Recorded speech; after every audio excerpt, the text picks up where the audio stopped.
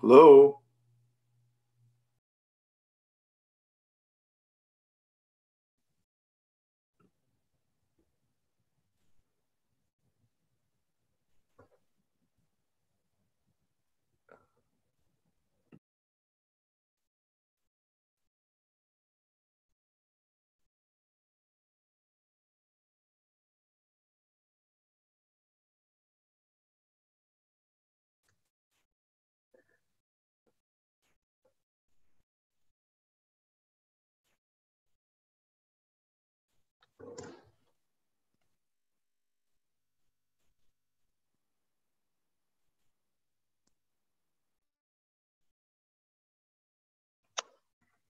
Ignacio, is Father Garanzini connected? Ignacio, is Father Garanzini connected under the name of panelista? He might be. I don't know, but he's on now trying to say hello. I keep trying to connect, and they're saying that I'm not connected, or I'm not being let in. Yeah, but you are Father. Nilda, could you please change the name of Father Garanzini? It is under panelista.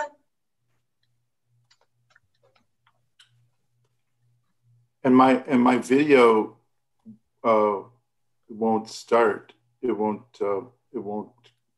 open because I'm not allowed. I see now more people, but I'm not able to join.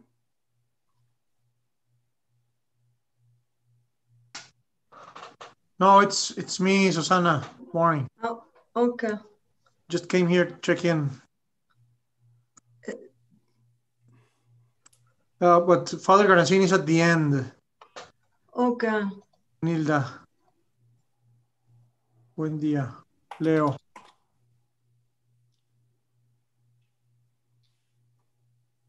She's ready. Nilda, ¿tú ves al Padre Garanzini allí al final? Ok, listo. It says, my message says you cannot start your video because the host has stopped it. Yeah, we have not transmitting our videos yet, Father. We're waiting for start the webinar.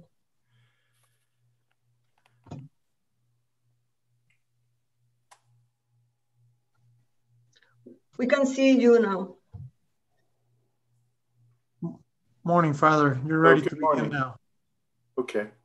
I was just checking everything was in order. I'll go out now. Good luck, everyone. Enjoy. Thank you. Thank you, Paco. I see there is a light here over my head. It's a halo. It's you know. Underlines your sanctity. The saints also have one. Can you share it with us? I can share it. Yeah. Please. It's very easy to do, actually. I mean the halo, not the light. That's what I mean. No, it's very easy. It's very easy. You have to put yourself in the right place.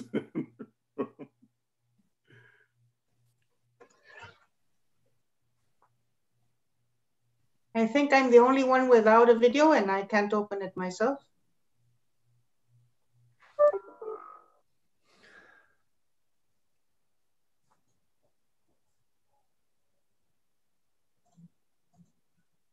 Okay, thank you.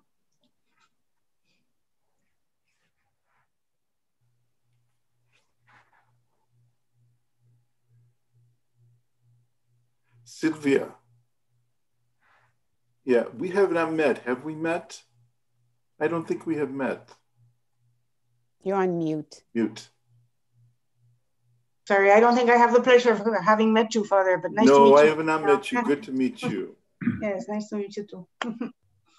And Stella, we have met. We have? I think we have met. You look so familiar to me. Maybe it's the earrings. Yes.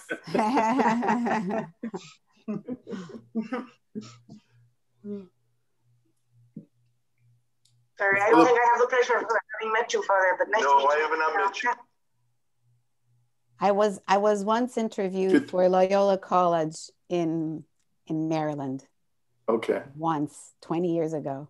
Funny. Okay. Well, Well, we're going to start the webinar. Hello, everybody. Good morning to those of you who are connected from North America, Latin America, East Asia, and South Asia. And good afternoon to our friends here in Europe and Africa and the Near East. Welcome. Welcome to you all, and thank you for being with us today. My name is Susana Di Trolio. I work for the Kircher Network here in Europe, and it will be my pleasure for me to moderate in this webinar today. This webinar, the title is The Challenges of the COVID Era for the Jesuit Higher Education. This global webinar is organized by the International Association of Jesuit University, AJGU, in collaboration with its 6 regional associations, AJCU in North America, AUSHAL in Latin America and the Caribbean, the Kircher Network in Europe and the Near East, AJCU Asia Pacific, AJCU Africa and Madagascar, GJASIA in South Asia. This inaugural conference this is the inaugural conference of the new project of the AJGU on best practice in Jesuit higher education. On behalf of my colleagues of the international committee that is coordinating the project, especially Ignacio Garrido, who is with us today, we want to thank all of the panelists for accepting the invitation to speak to us today. I would like to thank the president of ITESO, the Jesuit University in Guadalajara, Mexico, Father Luis Arriaga, for allowing us to use the ITESO Zoom platform, and for the excellent technical support that the ITESO's team is giving us today. Our special thanks to Anilda Cordova and Leonora Lizarra, who are backstage managing the platform. For several months now, the disruption caused by the coronavirus pandemic has posed significant challenges for all areas of our Jesuit higher education institution, from teaching and learning, on-campus events, and community service activities to the day-to-day management.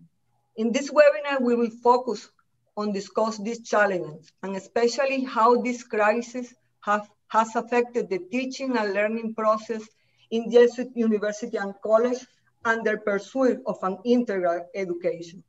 We have gathered an extraordinary panel of experts on Jesuit higher education and on e-learning from around the world. We will listen to the panelists, and at the end of the conference, we will have a question and answer section. So we invite you all to send your question during the webinar through the Q&A chat at the bottom of your screens. Please do not wait until the end of the webinar to post your question. Now, I would like to introduce our speaker. For the introduction, we will have Father Michael Garanzini and Father Philip Geister. Father Garanzini is the Secretary for Higher Education of the Society of Jesus. When he began this job 8 years ago, he was also the president of Loyola University, Chicago, which he led for 12 years. 3 years ago, Father Garanzini and the representatives of the 6th Regional Association of Jesuit Universities founded the AJU Association.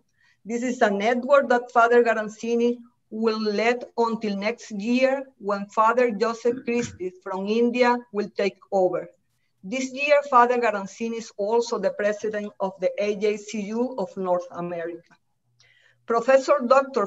Father Philip Geister is the president of the Kircher Network, which is the new association of Jesuit university and faculties in Europe and the Near East. Father Geister is one of the founders of this new network. He is also the founding president of the Newman Institute in Uppsala, Sweden, an institution that he has been leading since 2001. Father Geister holds a PhD in theology from Uppsala University in Sweden, and he also teaches systematic theology at the Newman Institute. So without further presentation, it is my pleasure to give you Father Garanzini. Thank you, Father, for being with us today, and the floor is yours. Thank you, Susanna. I want to thank you, Susanna, too, for putting this together. It's an exciting new venture, and I'm really pleased that it's gotten off to such a good start. And I'm pleased really to express our appreciation, the International Association, to you, to your team, to Ignacio, who's helped you, and also to ITESO for all of their help in launching this endeavor. So thank you all very, very much for this. Let's get right into this. I won't talk very long because I think our panelists are really very experienced people who really understand are thinking about what's been happening to us since we've entered this COVID-19 era. Like all educational institutions around the world, Jesuit institutions very quickly pivoted to an online format when they had to send their students home. And like all the institutions around the world that have been able to do this, we've learned quite a bit about what COVID-19 is teaching us about delivering education in an online format.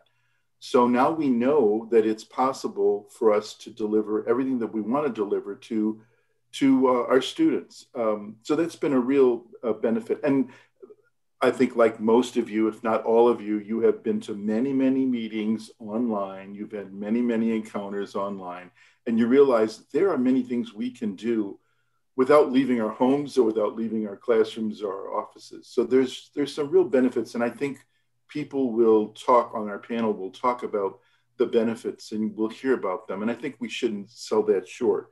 But there's also been some challenges with this. For example, I suspect we'll hear about the limits of online education. First of all, the physical limits when people do not have access. So that's a real issue. There is a divide, a gap between those with resources to online education and those without. And so we're seeing some both benefits, but we're also seeing some real drawbacks when those resources are not present. And the gap between those well off and those that are not well off has really hampered those without access to education. And that's something we're going to have to think about. The situation, COVID has also shown us that we're threatened financially. Many students have taken some time off. Many students cannot afford to continue right now. As we've stretched into yet another academic year, we see that some people just don't have the ability to continue their education, and some institutions therefore are financially strapped. In some parts of the world, we've seen the authorities, civil authorities, that don't like the liberal education we're offering, where there is freedom of speech and freedom of expression and exchange of thoughts and ideas and criticism. We've seen these regimes kind of use the situation to crack down on institutions. So we have to watch that. There are several places around the world where the Jesuits have reported and the administrations have reported that there's some real challenges with local authority. I think what I see at this point is the greatest impact may be on our mental health. Being isolated, being unable to engage with your fellow students or your fellow faculty between administration and faculty, it's really taking a toll. It's really, it really is quite grueling and quite difficult for some people to handle this much actual separation from colleagues and the constant toll, especially where the COVID has impacted the economy, and the economy is now impacting the family. People are really becoming, in some places, quite desperate. Food insecurity, the ability to pay rent and keep up with your bills is really causing a lot of strain on people. And I think it's contributing to more mental health problems. On the other hand, another side effect is I've seen this now with not just the Jesuit organizations, but other academic institutions and other academic associations. There's more interest in collaborating as resources are stretched. I see more people want to do things together, more institutions, more faculty want to do things together, because there's sparked a lot of creative energy and a lot of creative interest in new ways of delivering education, in new ways where institutions could be collaborating. I think we'll hear about someone I'm sure will mention the fact that we could be sharing courses very easily because everybody's online. And so if we just figure out the mechanism to do that, we could be sharing a lot more of what we have across institutions. Because of this, I would expect a leadership turnover. I meet with a group of presidents, about 20 of them, every other Friday for just a debrief. It's really more like therapy for these presidents and rectors. They can complain. They could let their guard down the way they could not do that with their own officers, their own fellow administrators, because they're the leaders. And I've seen that many of them are getting very tired. And I've talked with a few association presidents who have said that they're seeing a lot of people talking about retiring faculty, retiring leaders of institutions, because this has been a really long slug, a long haul to get through. Now that there's light at the end of the tunnel with the vaccine, we'll see if these things change. But there's one thing I want to end with that I think is the most critical issue and the thing we should all be thinking about most. And that is how to help our students understand this experience and giving them the necessary narrative, the necessary mental equipment to think about what's happening in their lives and what this COVID situation has taught us about our world. What I mean is this is the most impactful experience of those students that we are teaching now in our universities and that will be coming in the next 4, 5, 6 years, 7 years, perhaps even more, even longer than that. As the most impactful experience, we have to help them, I think, and perhaps learn from them first, but then help them shape the narrative of what this means about their outlook on the world and what to expect. The COVID situation has taught us how interconnected our world is.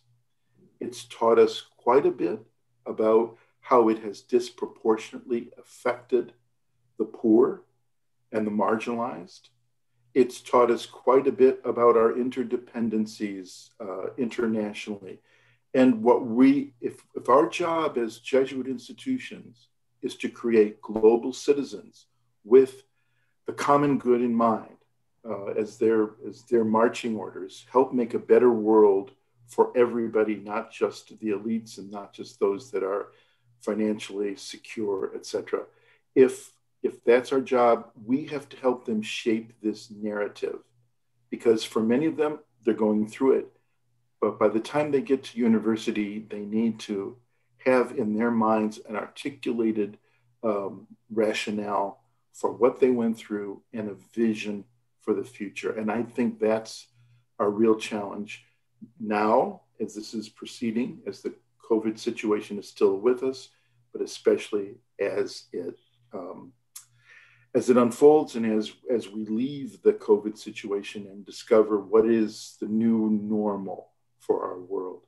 So I want to leave you with that, these 5 reflections, and then this key idea, I think, that we need to think about shaping the narrative and shaping their consciousness about their role in the future.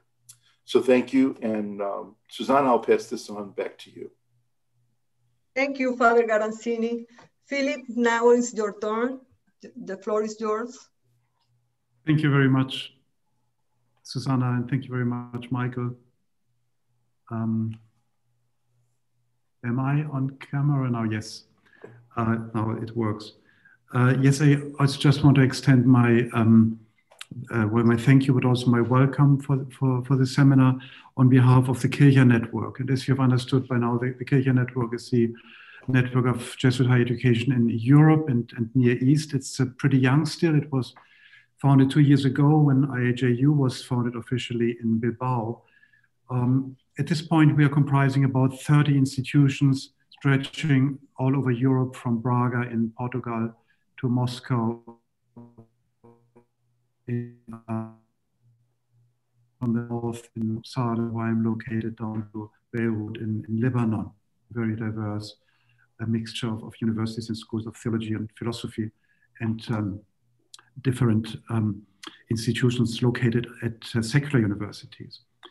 I would just briefly like to say a few words about this project where this seminar is, which is seminar is starting. So the initiative of best practices in Jesuit higher education. The idea, since we have all these networks now and so many institutions that are connected to it, so the idea is to use our networks more to learn from each other. So experiences made and knowledge gained in one part of the world can help to improve our practice and research in other parts of the world. And I think that's particularly true during this global pandemic, because we share the same experiences and we can learn so much from each other. We want to facilitate with this project the exchange of best practices and discuss how we better can live our mission as Jesuit institutions of higher education. And this is not only true about pedagogical exchange, but ideally it could also create a learning community comprising faculty and staff. So the first two topics that the project will address are pedagogical innovation and Ignatian pedagogy, which of course is so critical for the future of Jesuit higher education, and which is such a central part of the mission of all of our institutions. So this project is organized by the Kirche Network, but it wants to engage all member institutions of IAJU. So we'll be more to come. So check for follow-ups and please help us to fulfill this mission. So let me also say just a few personal words about this COVID-19 situations. I still think, and as Michael always described, I haven't come beyond this point, that it seems very difficult still to see something positive with the situation we have ended up in. And even less in regard to what Jesuit education is about. Encounter, exposure to new challenges with different people, sharing with each other about learning communities. And the social distancing that has come with COVID is causing really the opposite for ourselves and for students and faculty and staff. It creates loneliness, it creates mental unhealth. It reduces learning to knowledge transfer, which I think is one of the really big challenges to Jesuit education.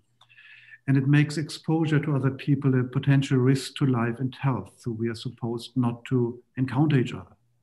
So at the first glance, it is a difficult challenge to try to find something positive, to find consolation, thinking of COVID-19 and its effects on Jesuit pedagogy and of higher education at large.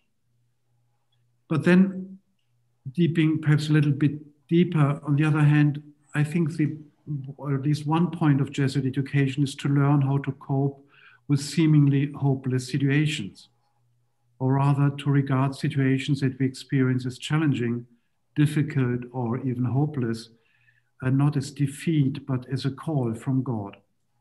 And today's webinar will explore this question. How can we regard COVID not only as a threat, but as an invitation for change, as an invitation to discover things that we haven't seen before, and also, as Michael already indicated, how can what we experience now change the way how we approach the future? So how can we find consolation in a situation that right now, at least for me, causes so much desolation? And let me also just add a personal thought and an insight that often strikes me in these times of Zoom, that I have thought of very much during the times of Zoom.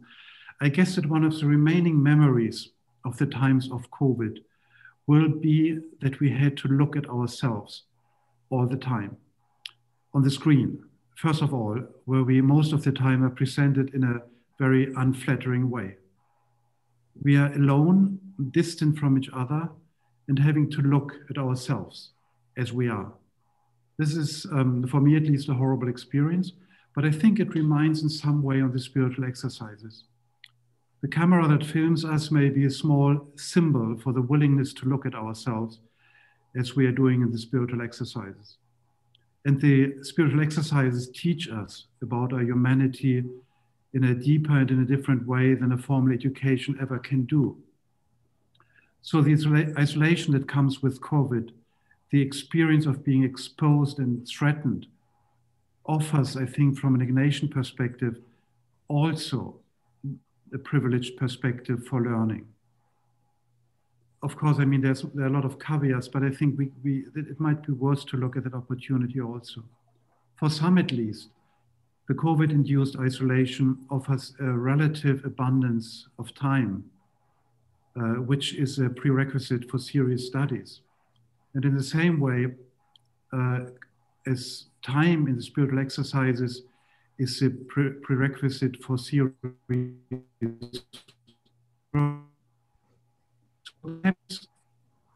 something positive in all of this. COVID-19 can teach us to overcome the problems that information technology has caused in form of enormous distraction, while at the same time liberating the opportunities of this technology to deepen our learning and to help us growing together even over geographical distance. So this is a little personal thought in the beginning, and I am just very much looking forward to seminars as it will help us to shed some light on all these questions. Thank you. Thank you, Philip. Now we're going to listen to our four panelists. The first panelist is Father Mark Bosco. He's the Vice President for Mission and Ministry at Georgetown University in Washington, D.C., where he leads a diverse interfaith campus ministry team and offers faculty seminars on Ignatian pedagogy and the Jesuit heritage of the university. He also teaches in the Department of English and Theology at Georgetown University. And Father Bosco is also the co-producer and co-director of the award-winning documentary film on the writer Flannery O'Connor, which will be the national broadcaster in the United States on the PBS series American Master in the early next year. So Father Bosco, thank you for being with us today, and the floor is yours. Thank you, Susanna, and Father Philip and Father Mike. I appreciate the opportunity to be with you today and to share a few thoughts. I think the first thing I would want to say is kind of going off what Father Philip said, just the experience of having to move our educational project online and to a virtual mode. It's I think I was talking to some of my Jesuit brothers, and we thought that at least from May to March to May, we thought there was a bit of an adventure to it, right? How do we translate our courses into some kind of pedagogical, paradigms for this? And I think the word today we would say is endurance and fatigue. Our students are telling us that we're talking about it as faculty that we're fatigued. And so we really, it's kind of a prayer for enduring this moment, even with the light at the end of the tunnel with vaccines. But I do feel the strain that Father Philip and both Father Mike have suggested in their opening remarks. I think one of the things about the pandemic is that, at least in the United States, and especially in the political capital of the United States, where Georgetown is, it was not only just a pandemic, but there were other cultural things going on too. We had an election going on all through our fall semester. We have the experience of the murder of African-American men, especially, but also women in the Black Lives Matter movement kind of engaged during a pandemic. So trying to grapple with questions of social justice and the common good in the midst of a pandemic having to deal with an election in the midst of a pandemic also kind of weighed on us, perhaps in a more profound way in Georgetown, but I think throughout the entire United States. I think that most of what I've had, I guess the hardest thing to endure was that there are 28, if you count Canada, there's 28 universities in North America, or even maybe 29, but they all had a different response on how they could create this semester. So some schools everybody was back and they were doing virtual learning, but they were living on campus with some kind of formative moments. Others, like my own university, Georgetown, it was all virtual, and we only had basically the most vulnerable students, about 490 students, most vulnerable students who really could not have a stable home or stable Wi-Fi to do this. And so we brought them. And so managing the expectations of both our faculty and our students, who said, well, look what's going on at another Jesuit school where my sister is, or look what's going on at this part. And that sense of always having to manage expectations with comparisons, and then managing the expectations of what is an A, what is a good grade, what's an average grade, trying to figure out ways in which to give more leeway, more a sense of the texture to this moment in life. So that was kind of, that's from my own experience of just how it's been difficult and a kind of endurance. I have to say that given the fact that there looks like there's vaccines on the horizon, it at least gives us a light at the end of the tunnel. And the weight of the burden seems to be a little bit less, even though my university is still going to be all virtual in the spring with just maybe the senior class, about 1,000 students to 1,500 students tops out of 10,000 undergrads. What were the tasks then of the last 8 months that I feel were really important to Jesuit education?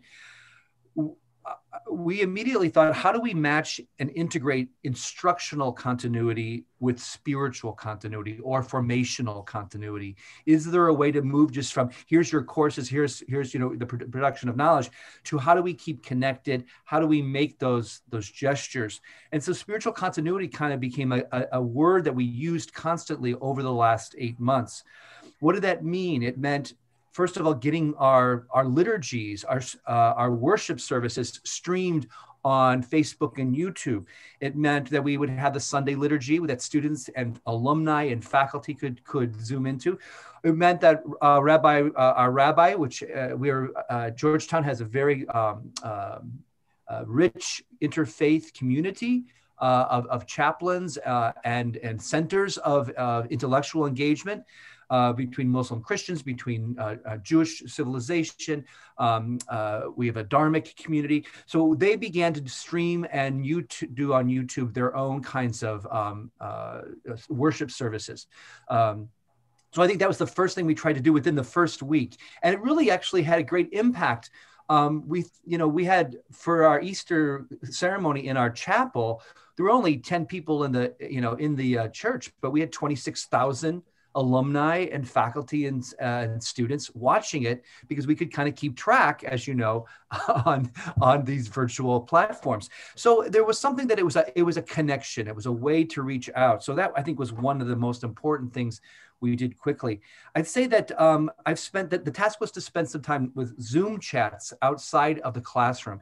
So I teach 2 classes, and I think I've spent as much time out of the hour and a half or the 2-hour seminar moment, and little 20-minute, 30-minute kinds of things with students who I just wanted to make sure that they were okay, or that they could set up a time and talk to me, or talk to staff, or talk to other faculty. So creating those other spaces in the world, the virtual world, I think was a way for us to try to stay connected.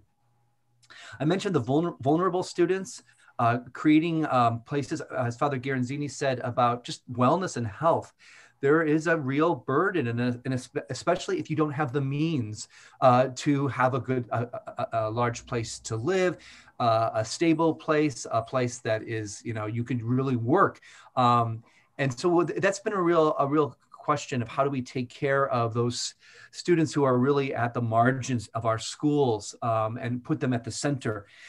many different ways to do it. We brought, like I said, some students back on campus. We also had perhaps student affairs folks in our schools reach out to certain school students that were around the world. We even said to our international students over the spring, you know, it might be hard for you to get back in the country because of COVID. So do you want to find a place to live, or we can offer you some space here on campus so that you don't have to leave the country to come back and do that. So that's been something too. And then finally, two other last things I would say on terms of tasks is we tried to start doing virtual retreats. And these retreats would be like, for students, they would be like a weekend of maybe 2 hours with break, 2 hours with break on a Friday, 2 hours with break on a Saturday. But it was really done by our juniors and seniors who would do freshman and sophomore. And the idea is that the juniors and seniors could say, listen, you're part of the university, you're part of the school. Here's a way to kind of set your moral compass in the midst of COVID. This is what we're going to have for you when you come back to campus. And so those virtual retreats, I had to admit, maybe it was my kind of Jesuit training, I was a bit of a skeptic that was going to work online. But I have to say that I've gotten really good feedback from students, especially, who said, you know what, I've never been on campus because of COVID as a freshman, but I've made 9 friends on this retreat virtually, and I can't wait to meet them. So that was one thing. And the other thing is about what we do with faculty is we try to do a 1-hour examen. And we did it with faculty and staff at different units and departments. And we called it basically an examen on the human face in the time of Zoom.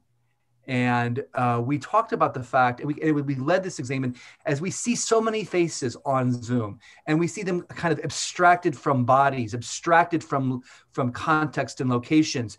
And so we just thought about, how is the face also an image of God?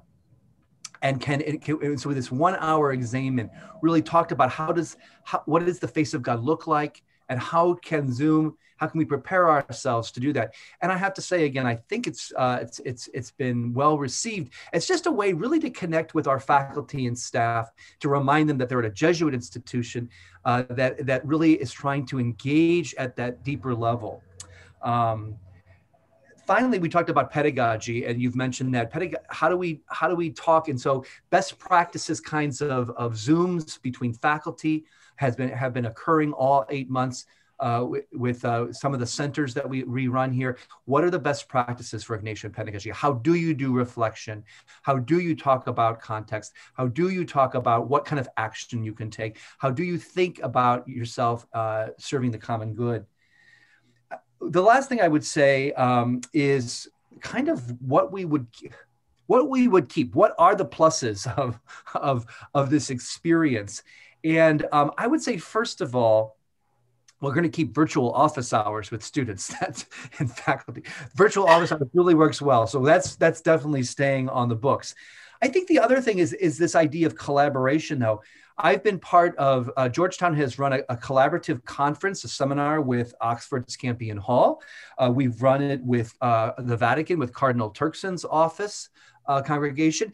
And so what would have taken a lot of time and effort to bring Cardinal Turkson here, or for us to go to Oxford for a day-long seminar, we could actually accomplish through these webinars. And so I think the webinar, it's not going to take the place of conferences and being in front of people, but I do think it will, I do think that this is another way that we will connect, especially when we don't have a lot of funding, to be honest with you. What was so great about some of these webinars is it really the cost of travel, the cost of those things, we could kind of make sure that we were financially taking care of ourselves there. And then finally, I would say that I think I've been talking to a lot of faculty, and the idea of a hybrid within a regular course where you meet, there might be 2 asynchronous lectures that you Zoom record in a semester, or what I found when I was teaching online with students, and that because of the time and I could see that the kids were kind of like fatiguing out, I would stop the lecture and say, you know what, I'm going to put the rest of this record this online. Please watch this before the next class. And so there was a real sense that it gave us a few more strategies to engage our students. So I think most of all, I would finish by just saying, I have found that students, whether they're in need or whether they have, they do have a great care already taking care of them, there's a stoic resilience to them. One of my students even said, they were reading about stoicism in a philosophy class here at Georgetown online, and they said, "That's me." They said, "I'm a stoic right now. I'm going to get through this. I'm just going to go straight through it." And so I do think I've been edified by the fact that these are 18 to 22-year-olds, even our graduate students. Who are basically, they understand that there's an end game to this, and they can get through it. So I really appreciate the opportunity to share with you what we've been trying to do here at Georgetown. And I think it resonates certainly probably with a few more of our North American schools. So thank you.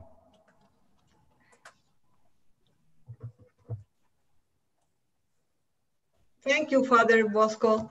Now I would like to introduce you as Dr. Stella Porter, who is the leading specialist at the Inter-American Development Bank in Washington, D.C.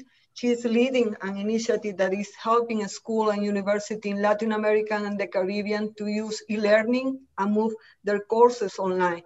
Dr. Porter holds a PhD in computer science and a master in distance education from University of Maryland, which also was the director of the Master of Distance Education and E-Learning Master.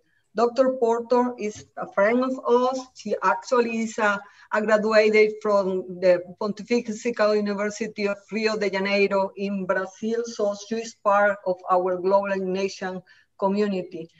Stella, thank you for accepting this invitation, and the floor is yours. Hi, thank you, Susanna. Let me just make sure that you can see my screen. Is that all right? Stella. Yes. Yes. Thank you so much for your invitation.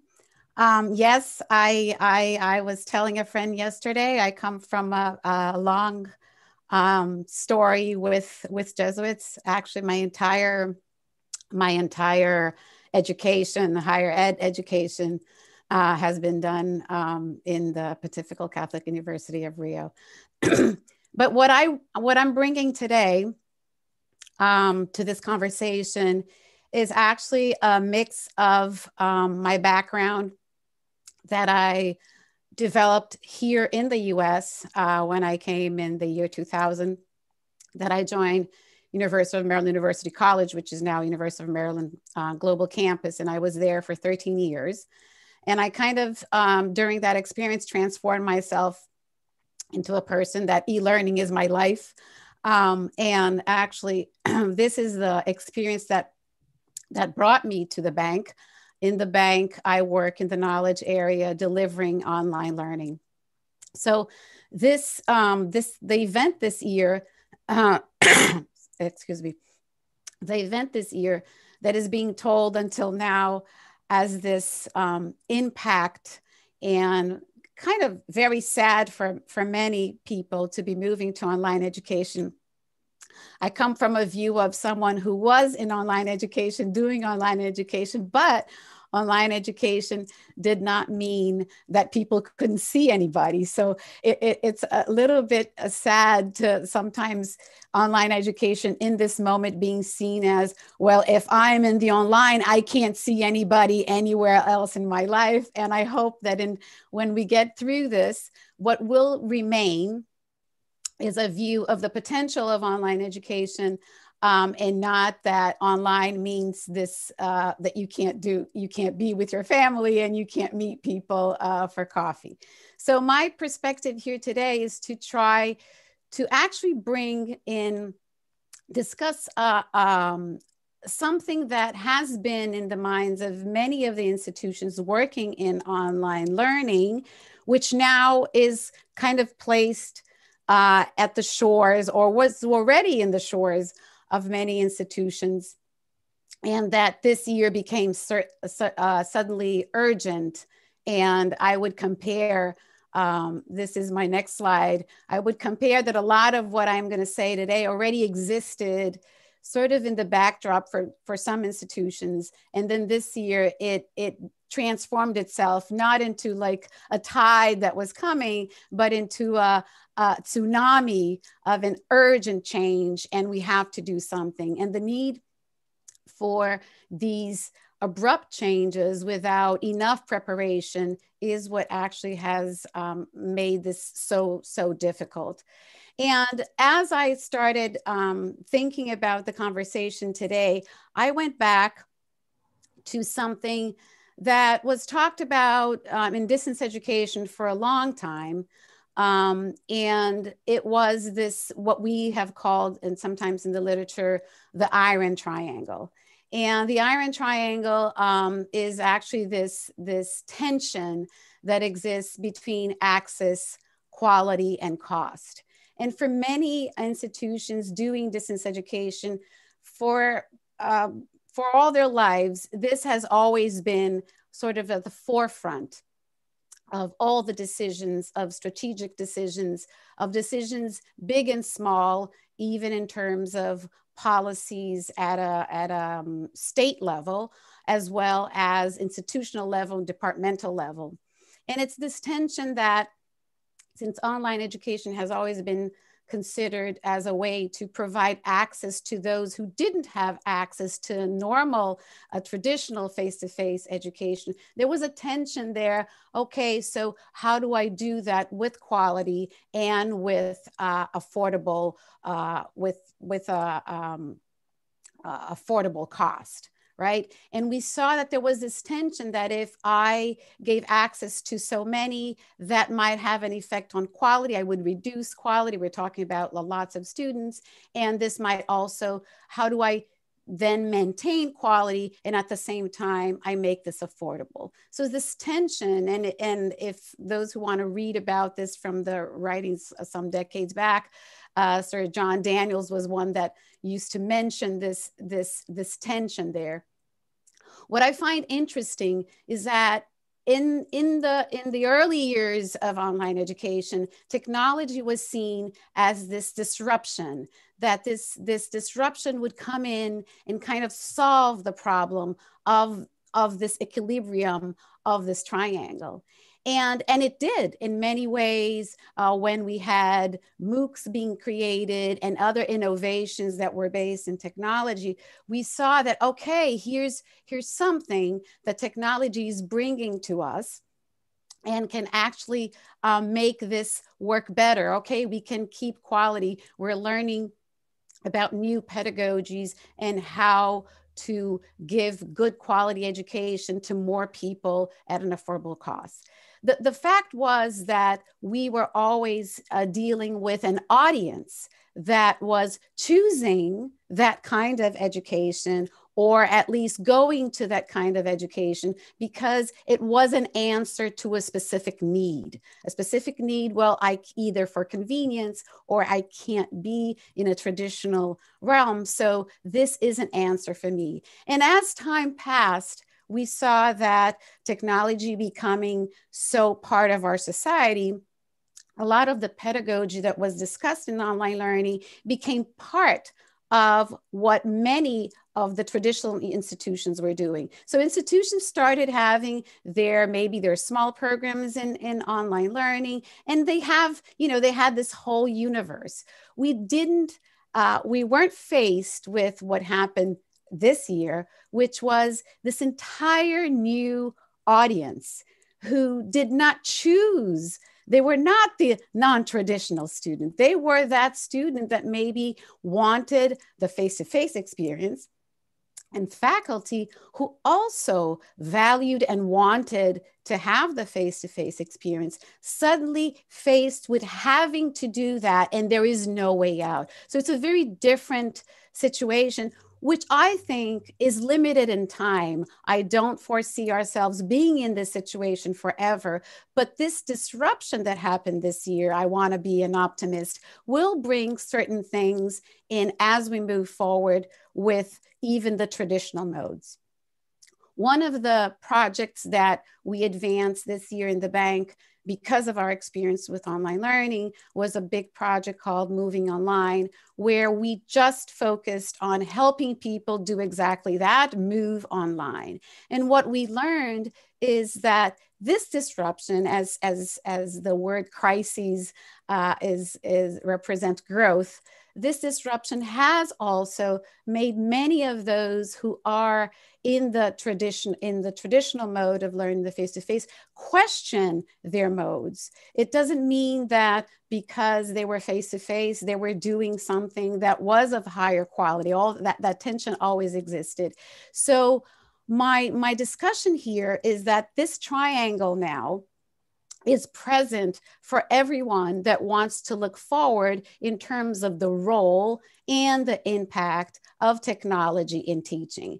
And I do think that as society moves forward and digital technologies are part of society, there is also an obligation of taking this crises and moving forward with a sense that how can I find a role for technology in a way that I find a balance? And that's why I've been calling this conversation a balancing act of access, quality, and cost. It is always going to be a tension.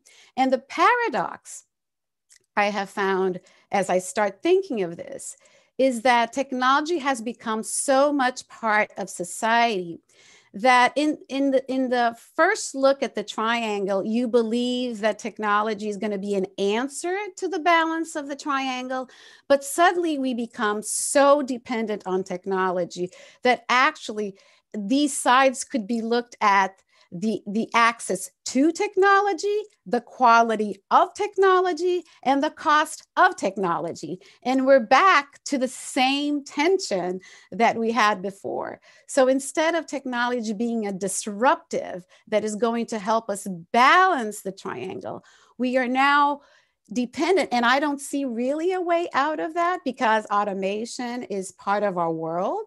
So there isn't this way, well, I don't want to be part of that, because we even need to prepare students to be part of a world where technology is there, that this tension needs to be considered at all times. And it is a balancing act that doesn't have one single answer for one single institution. It is going to depend on student needs and what it means to have quality and where you stand in the world. So this is one triangle that I think is going to be very, very present. The other triangle that I didn't have in mind when I actually wrote about Iron Triangle in 2012 and talking how we could use technology to disrupt the tension, I started thinking of the focus of the Jesuit education. And I suddenly found myself looking at this other triangle that is also has a lot of tension, and that in this initiative that we had with Moving Online, I heard many, many people talking about, and I heard here from the previous presenters, this tension of what do we want to talk about in our learning experiences? Do we want to really prepare students to come out of the gate and be ready to work? Or maybe no, maybe we need some space for them to give some steps back. And we need to talk about empathy. Empathy became such a word. I mean, in everything we did this year with institutions in Moving Online, we always heard people, we need empathy, empathy with students, empathy with faculty, with their own difficulty in learning and being vulnerable in face of the use of technology. So I saw these three elements around learning that, and I see a tension there because education is needed for so many things that we that develop curriculum and that what we focus within the classroom in our decisions as administrators, what is our focus? And so how to make this equilibrium of actually preparing people for the real world, that they're ready with skills, 21st century skills. At the same time, they have space in their lives for personal growth. And at the same time, we saw this, with the comments about the election this year, the importance of critical thinking, of dealing with so much information, of filtering information. Those things are not related necessarily to the topic of History 101 or Biology 301, but it needs to be there.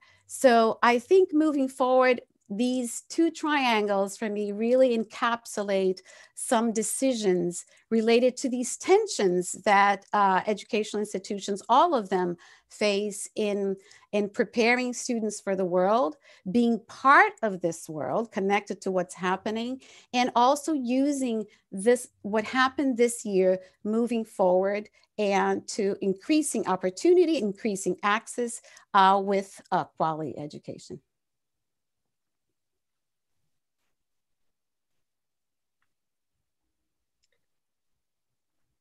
Thank you, Estela, for being with us today and for your excellent presentation. Now, from Latin America, we will listen to Professor Silvia Smerker. She is the academic provost of the Universidad Iberoamericana in Mexico City. Prior to that, she chaired the governing board of the Mexico National Institute for Evaluation of Education. Also, she was the head of the Research Institute for Development of Education at the Iberoamericana University. Professor Smerker holds a master in educational research and development, and she has an honorary PhD from the University of Autónoma de Baja California, an honorary Doctor of Law from Concordia University in Canada. She chaired the governing board of the Center for Educational Research and Innovation of the Organization for Economic Cooperation and Development. Sylvia, thank you for being with us today, and the floor is yours. Thank you very much, and good morning to all, and thank you for allowing me to participate in this very, very interesting seminar. I would like to talk about the theme of this webinar, the challenges for the future of Jesuit higher education from the view of Iberoamericana University in Mexico City. Sylvia, excuse me, please. Could you please turn your screen wide so we can? I can't, because the option of configuration is no longer visible. Okay. Okay. I can't do that. Can you see it anyway? Yes. Yes, we can. Okay. Okay. So the Iberoamericana University, before the pandemic, when the pandemic started, we had already been transforming our undergraduate programs in order to better respond to our changing contexts, to our educational philosophy, and to the apostolic preferences. And some of these changes, I think, are particularly important for the post-pandemic era.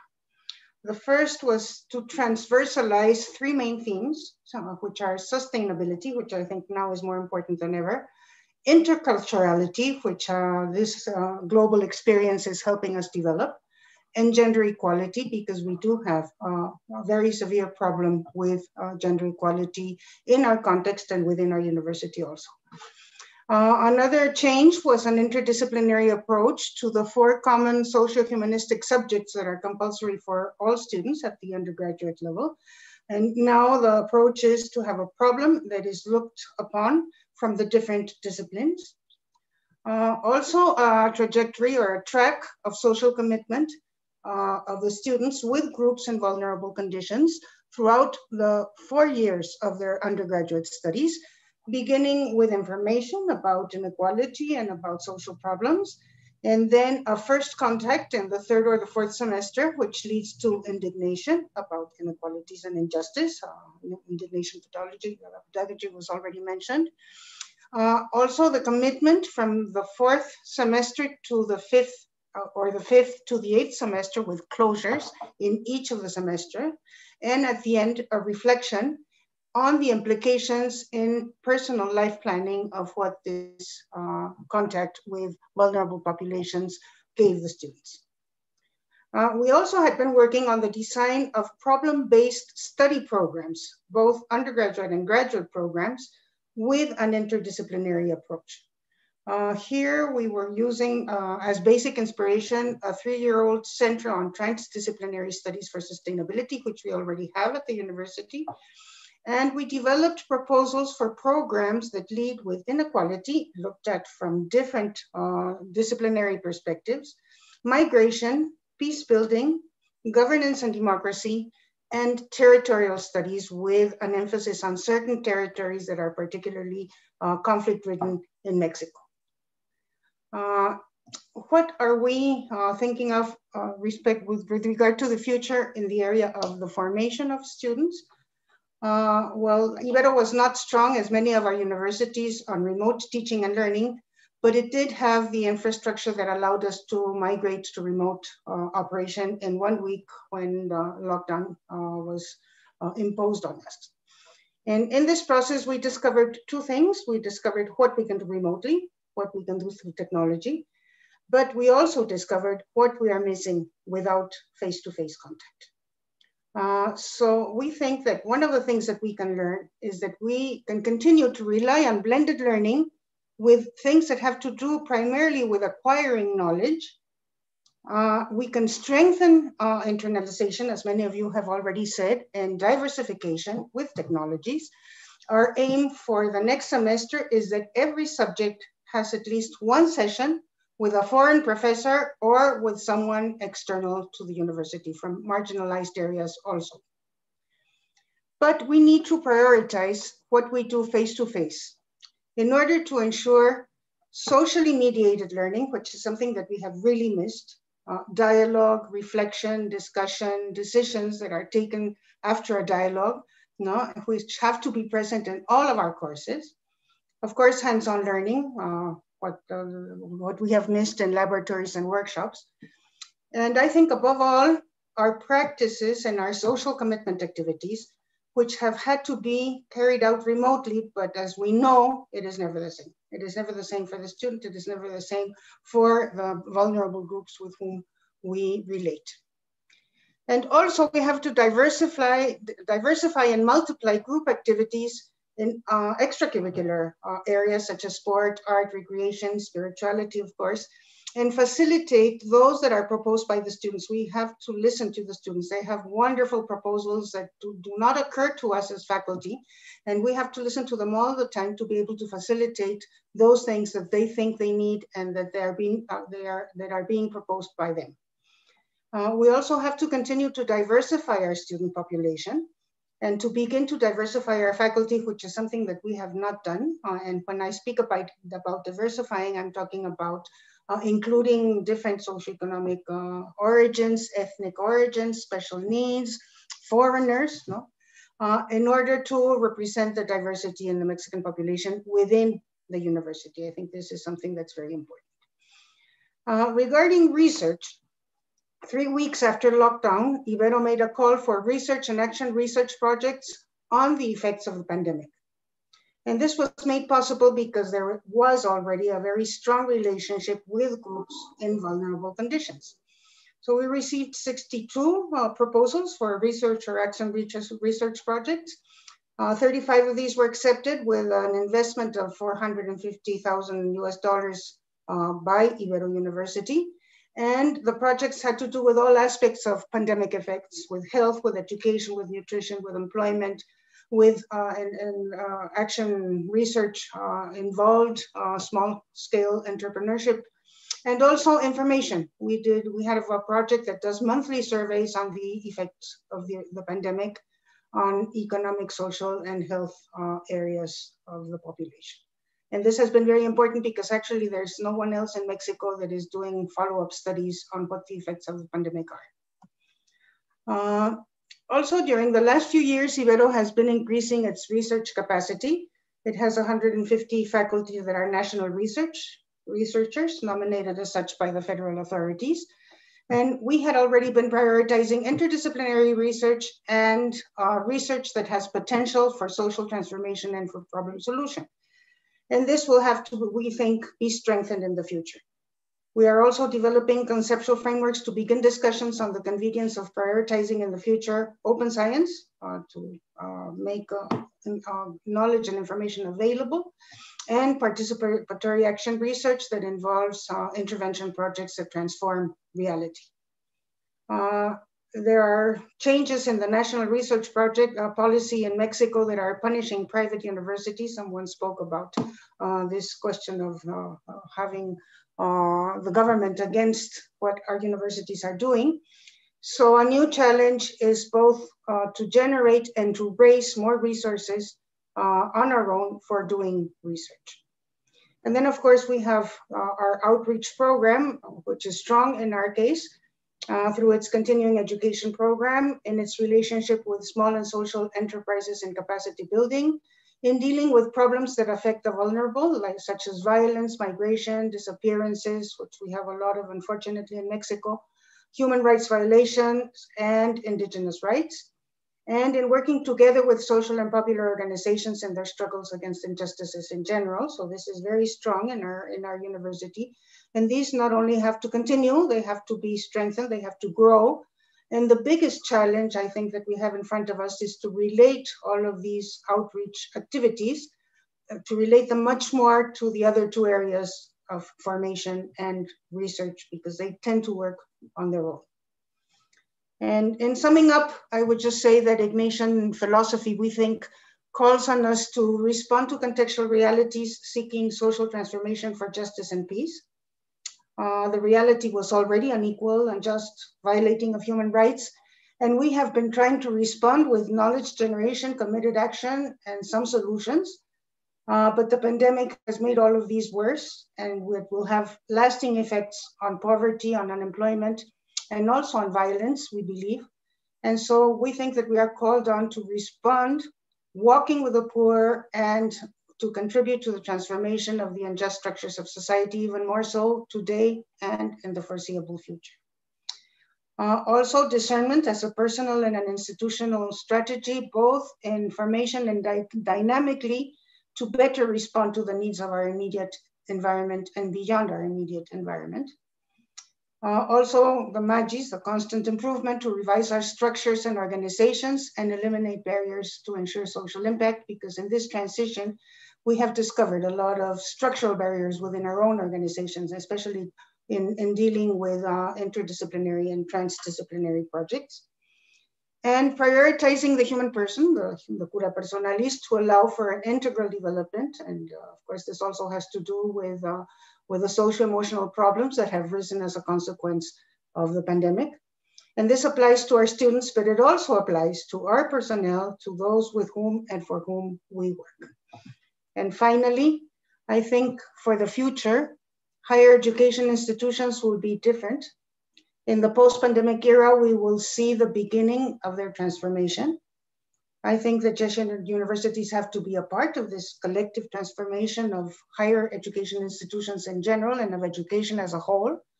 We have to learn from others also, but we think that higher education, the Jesuit higher education institutions can bring their charisma to bear on the profound renewal that higher education and education in general is going to have in the near future.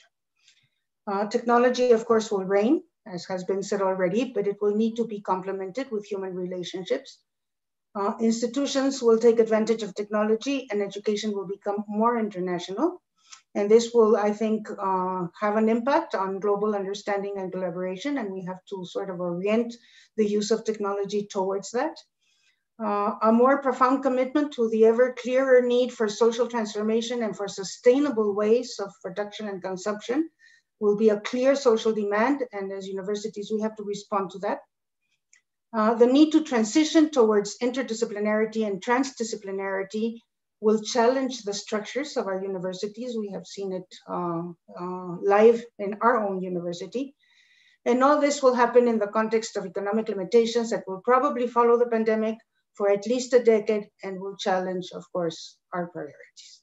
So those are the reflections that I wanted to share this morning with you. Thank you very much. Thank you so much, Silvia, for your presentation. Now I have the pleasure to introduce you to Dr. Javier No. He is the Dean of the School of Social Sciences and Humanities at the Loyola Andalucía University here in Spain. Before working at the Loyola Andalucía University, he was the Vice President for Academic Affairs and also the Dean of the School of Communication at the Pontifical University of Salamanca in Spain. He holds a PhD in educational technology as well as master degree in computing science. Dr. No has been a full professor of educational technology and e-learning for almost 30 years. So Javier, thank you so much for being with us today, and the floor is yours.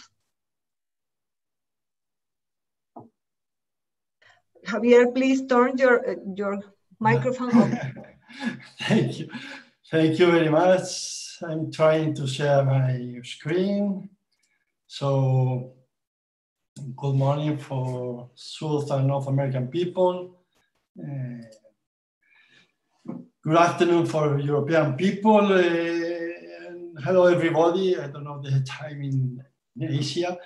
I highly appreciate the invitation. Thank you for this opportunity. I think the previous reflections are enough to discuss for long hours, but I'm going to present some other thoughts, perhaps more theoretical than Silvia does just now. Challenges since COVID-19 pandemic began are a lot, are numerous. So I try only to focus on the field that I'm a little more closer to, teaching and learning environments and their challenge. First, the pandemic has raised some issues in higher education that were already under discussion. Say the last 5 or 10 years, reports like Horizon Report or the community of Shaping Edu, and a lot more think tanks had advancing emerging trends in higher education that were already threatening higher education. Things like unbundling or micro-credentials. We were speaking about blockchain, that kind of things, mainly in structural or business trends. And some other trends are related to education, some to business, some other to campus concept or to learning environments. I'm not going to talk, let me, the second. I'm not going to talk about a campus concept, but it is changing and it's going to change more and more in the next years, you know. But since we are speaking about possible change in pedagogy, innovation trends, and new uses of technology, I have to say that the boundaries between everyday life and learning are continuously blurring. And pandemic has highlighted it. So, new spaces for interaction require new strategies or new approaches, I think. How those trends impact our way of doing pedagogy? Here we have 4 well-known Jesuit education or Ignatian pedagogy models. The 4C model of Jesuit education, the Ignatian pedagogy paradigm, the Ledesma-Kolvenbach model in some higher education institution, or even some core characteristics of the Ignatian spirituality that are, I think, are always in the way we think in education. How this new situation, COVID-19, deal with those models or the way we think about education or pedagogy in Jesuit institutions. So as we are expert in other approaches, I am thinking more in the way that technologies are shaping a new learning space, a new space for interaction where the Ignatian way will be facilitated or the opposite. I'm not thinking in e-learning or online learning. Stella Porto knows about this a lot more than me. I'm thinking in expanding the space where the interactions will take part from now forward. So regarding to innovation technologies and disruptions, what is keeping us from, well, excuse me, what is keeping us, what is getting us apart from Ignatian pedagogy in new normal, and what is helping us? We can analyze it through each of the models above, but I choose one of them. It's just one proposal to face the issue. So we have to say we have new spaces for interaction.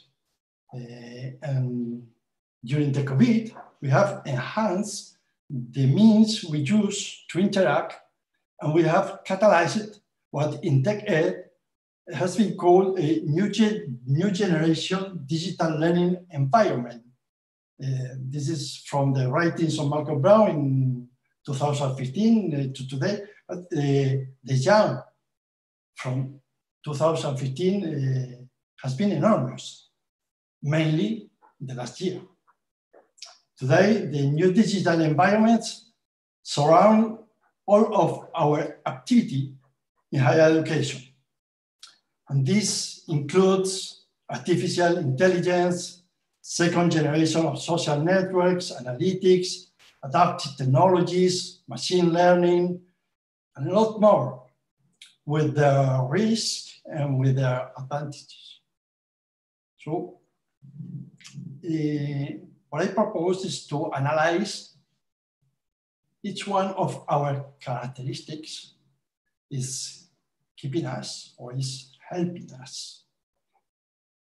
So for instance,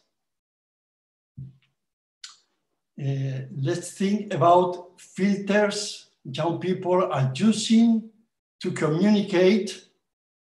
I was going to include here a picture where I am a child or where I am a woman in streaming when I were speaking with my daughter. Suddenly, she applied a filter and I changed my face and my personality. Perhaps we are too aware of the risks. It's not only because of improved technology due to the pandemic usage, but also to advances in artificial intelligence. I have to say, perhaps all this new generation digital learning environment is a matter of distance and representation. Distance has been broken 150 years ago. So we can see what we don't see. We can hear the past. We can hear the distance, in the distance, like we can see and hear in that moment, and broken the means of the measure of our senses is a challenge to education in that environment in the future. In the other side, the new environment facilitates inclusion, universal design, access, that I'm going to speak about, promoting consciousness of the diversity to our students. So analyze which part is heavier, which part, left part or right part, which variables we can include in the right part or the left part of this categorization. I think will be a nice exercise we can do in universities next months and years. We have been forced to build blended learning in a hurry, but for sure, we will be able to use it better and better. But in the meanwhile, I have a reflection. If lots of teachers hardly knew how to evaluate their students during pandemic times, last academic year without any student reproof, at least in Spain. I wonder if it could be because lectures replicate the didactic method that students recognize. On the other side, not only those are examples, no more than little examples, not only through obvious technologies such as simulation, but also values such as autonomy, resilience, etc., will be enhanced using the excellent access that technology provides. And so we can analyze lots variables one side and in the other side. Straight communication with people, speaking about compassionate, straight communication with people you never would be able to take with outside the virtual world. So we, as faculty, can put in contact our students with people they weren't going to contact in their lives, probably. And in terms of healing earth, in terms of taking care of our common home, to what extent we'll be able to change the ecological mindset using appropriate blended learning. So we are now avoiding to waste a lot of fuel because we are in video conference. So when we design the correct blended learning environment, we can communicate to our students that some things are better in face-to-face way, but some others can help to take care of our common home.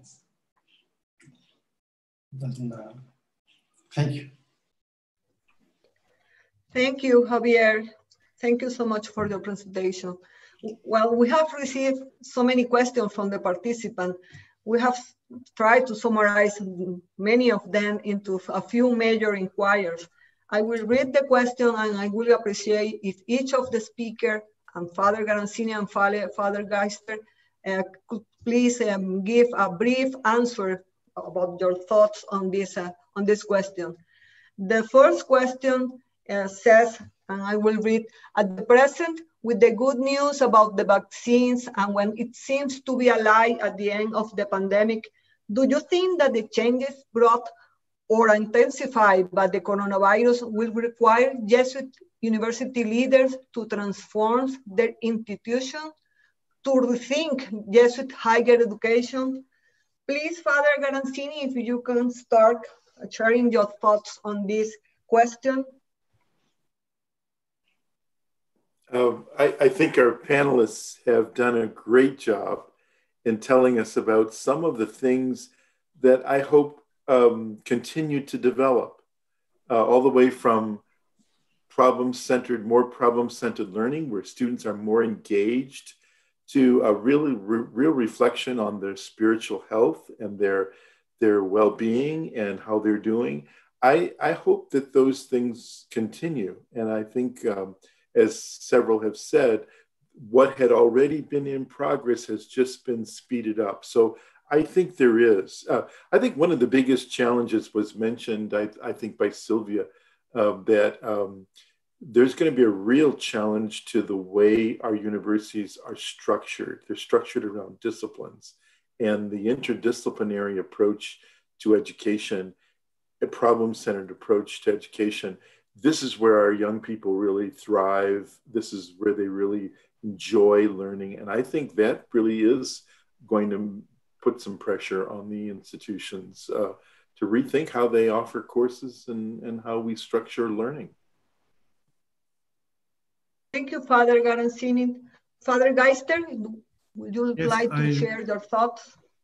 I hope and I'm convinced that there will be kind of a rethinking process after the the pandemic, I have to still think about what Stella said, that I think in the best of all possible worlds, we will keep what we have learned during this period of time, but also return to what was and deepen the insight that we have gained now, and that is the importance of this personal encounter in education. So I think ideally we will draw the right consequences from the experiences, but also kind of return to what is needed in personal encounters. Thank you, Philip. Father Bosco, would you like to share your thoughts? Yeah, I think as everyone has said, I think what we've done is we've put more tools in our portfolio for Ignatian pedagogy and teaching. I think we will return, and I think every student who graduates from a Jesuit institution should have that course that is a professor with 5 or 6 people sitting around reading one book with a book in your hand. There should be another class though that is with you and maybe the folks at a university in Brazil doing a class together. There should be another class in which it's just all about writing. So I think the technology is just we shouldn't be subtracting from ways we're thinking about the future. We're just adding another technology to it. So wouldn't the education of the whole person really just be about this additional way, so that we can even maybe assess, are students viable? Are they assessing well on these virtual platforms? But I think we also have to do the formative work of personal encounter with a text, with a problem, so that interdisciplinarity also happens with different kinds of technologies. Thank you, Mark. Stella, would you please share your thoughts? Especially, we appreciate your opinion because you are watching us from the Inter-American Development Bank. So my experience says I've learned so much this year. You know, one of the things that I have talked extensively with people inside and outside the bank is how much, even for those who have been in online education, all this experience has been changing. I will say to you, for example, a sentence that I use all the time is that the history of distance education and online education is asynchronous. And this year I suddenly had to say, okay, these Zoom meetings, okay, you can use them, because this was not part of any of the best practices of designing classes.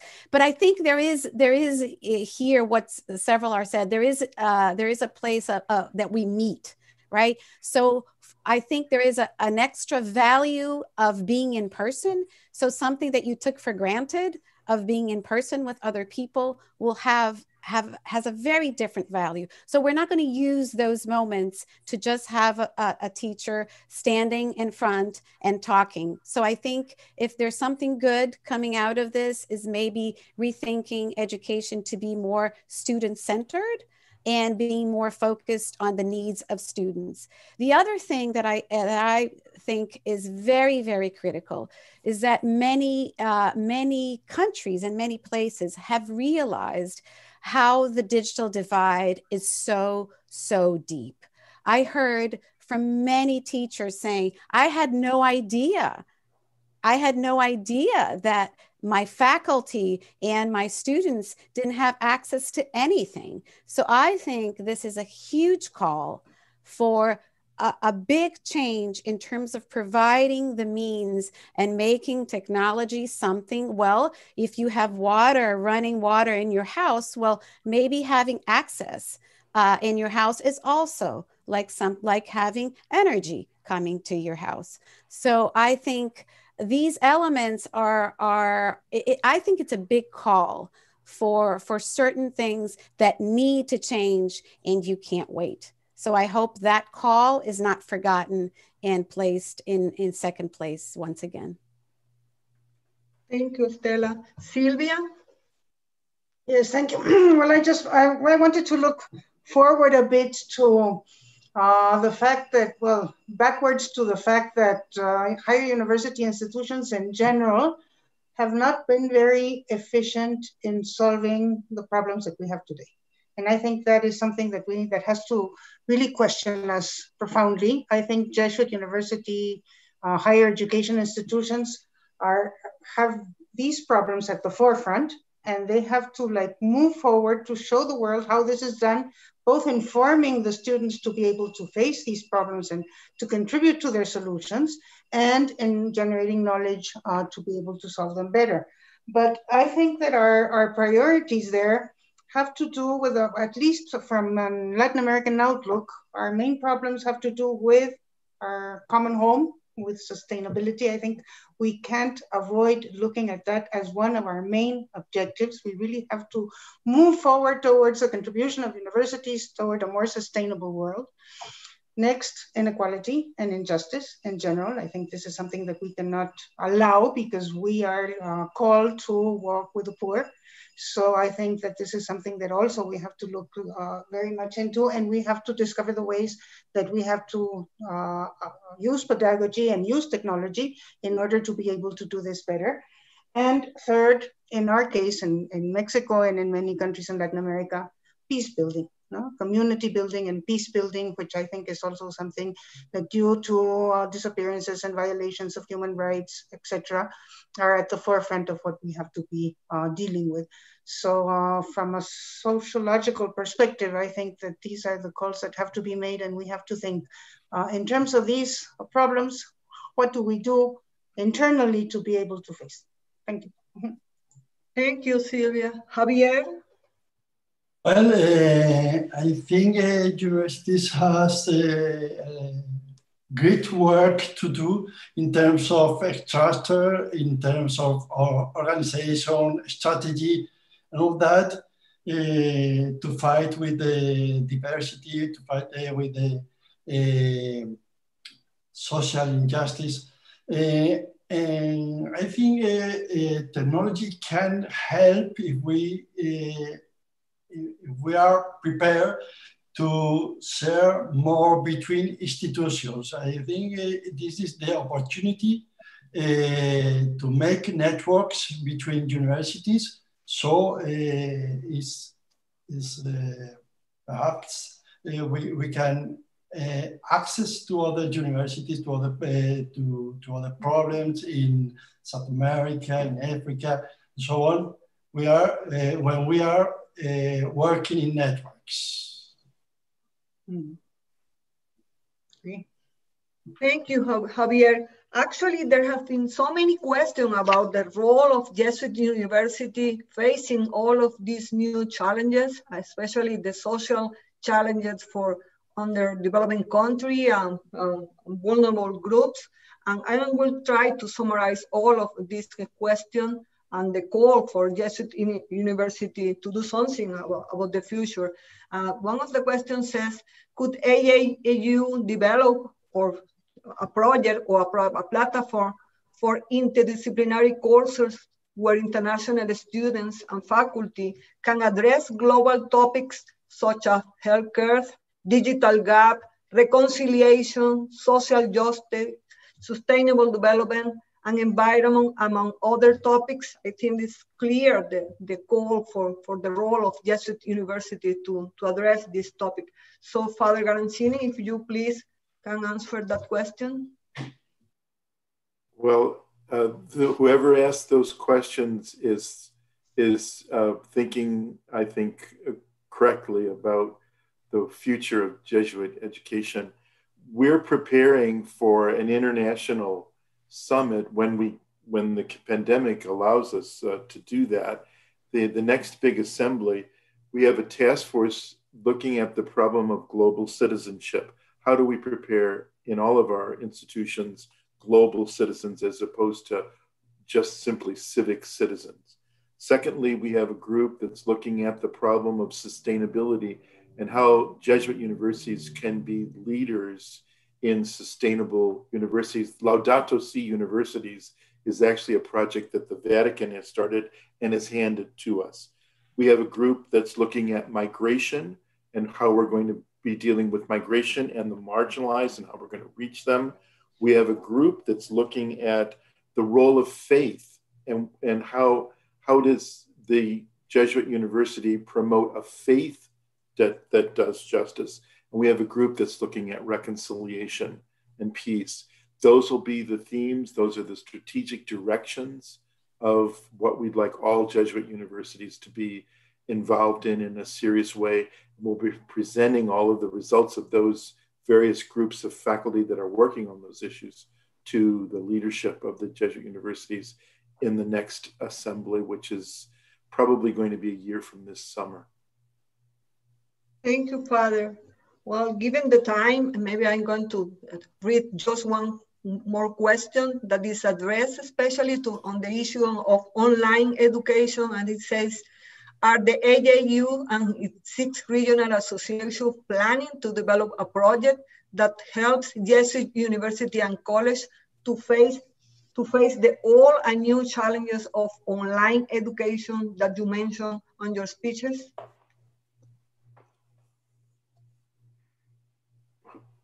Father Garanzini, if you want to. Yeah, yes, exactly. Each of those task forces will be presenting a webinar during the year 2022. And what we're going to be asking our Jesuit universities to do, our faculty, is to tell us how that issue can be aided by online education and by the new technologies that are available. That'll be one of the questions embedded in each one of those.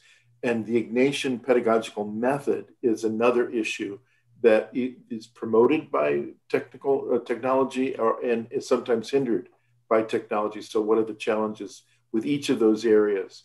If the institution are to become more attuned to those global issues together, then how does the Ignatian pedagogical paradigm help us, and how does technology help us? Thank you, Father. Anyone else of the panel wants to share their thoughts on this question? Well, we have been working, talking about 1 hour, 1.5 hours. So I think this is enough for today. On behalf of all of the group that are preparing the project on best practice in Jesuit education, and on behalf of the AJAU Association and the Kircher Network, I would like to thank all of the panel and the speakers that were with us today, and also all the friends that connected to our webinar today. In Zoom, we have so far, we have more than 300 people connected on Zoom. The conference was also transmitted to YouTube, to the YouTube channel of the AJEU. We're trying to measure how many people are watching us from around the world.